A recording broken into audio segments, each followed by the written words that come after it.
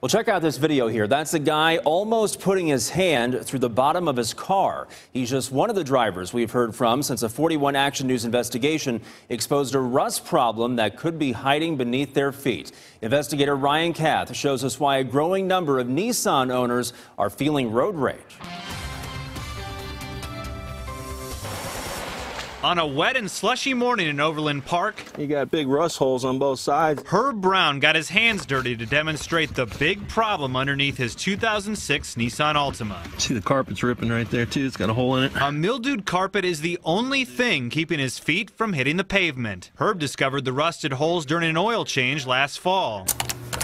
And a quick search of the internet let him know he was far from alone. It's absolutely a manufacturing design defect. A 41 Action News investigation found more than 400 similar complaints scattered all over the country for Altima models 2002 through 2006.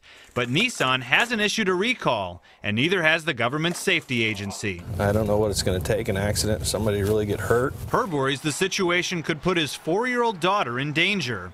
But he says his problem is so severe, body shops have turned him away. He feels stuck in neutral with a car he can't fix and can't sell. I mean, who would want to buy a car with holes in the floorboards? Several Nissan owners told me they had no idea the problem was widespread and figured they just got unlucky. After seeing our story, college student Jordan Toomey vented on Twitter. He posted a photo of the hole he found in his 2005 Altima, asking, quote, "Nissan, what are you going to do to make this right?" How frustrating is this for you?